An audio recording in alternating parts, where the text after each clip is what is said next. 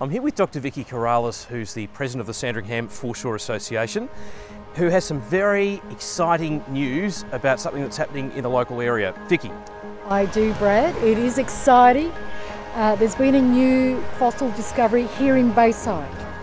We are so privileged to have Museums Victoria interested in doing further research into this new Bayside fossil site, and we need to run an urgent fundraiser to support their work.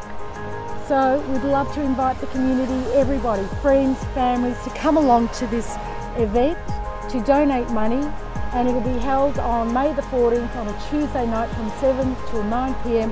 at the Beaumaris Motor Yacht Squad. Well, I'll most certainly be there. I'd encourage you to be there too, to support Vicki, to support Museums Victoria, and to support this fantastic project. There are more details in this post.